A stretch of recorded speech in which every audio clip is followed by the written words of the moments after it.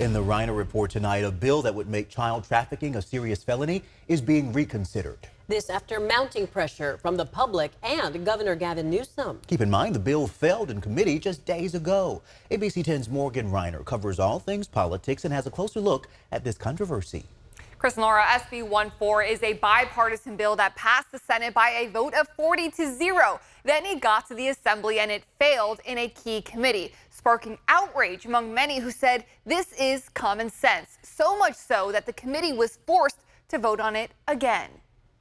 Senator Shannon Grove authored SB14, which would classify trafficking of a child as a serious felony under the law. This bill is very narrowly tailored to only affect those individuals that traffic minors and have a repeat offense. My bill won't even take place as a strike until a second serious or violent felony is on their record. The bill failed to pass the Assembly Public Safety Committee Tuesday, garnering reaction from Governor Newsom himself. I talked to Senator Grove about it this morning, which is indicative of my desire to see what we can do. Even Elon Musk, who has 147.8 million followers, weighed in, saying, how is this not already a serious felony? What kind of signal are we sending to people who elect us if we can't pass a bill to hold child traffickers accountable? Colleagues, today we have a choice to make.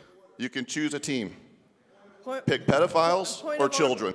Thursday morning, Republicans tried to bypass the committee and bring the bill to the floor for a vote, but Democrats instead voted for an emergency committee hearing right after session for the bill to be voted on again. This is not debatable. The hearing lasted just a minute and 25 seconds. The measure passed by a vote of 6-0, with 2 deciding not to vote on it. Aye. Jones-Sawyer, aye. Committee Chair Assemblymember Reggie Jones-Sawyer changed course, voting in favor of it this time around. We got to stop these repeat offenders. They cannot get out in 1 year. We got to just stop it, and we need to find out why. And so this will give us some time to garner that information, figure out what we need to do. It's not often Republicans score a win as big as this one. Because many Democrats are starting to say, look, this policy that we've had for years, this failed criminal justice experiment that we've had in this state for the last 8 years, it can't continue. We can't have lawlessness. We have to have accountability.